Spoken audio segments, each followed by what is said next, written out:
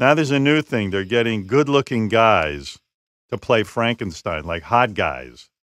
And it's so Why? fucking annoying. This was the role of ugly men. I know. It was for They me. could finally be stars. Yeah.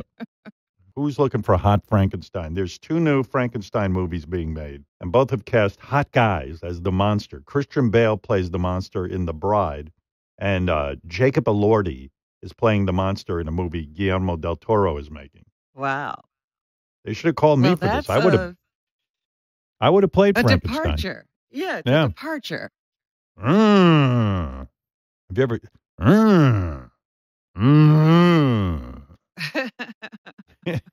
The role I was born to play. My father even called me Shooter, which was from Frankenstein 1970.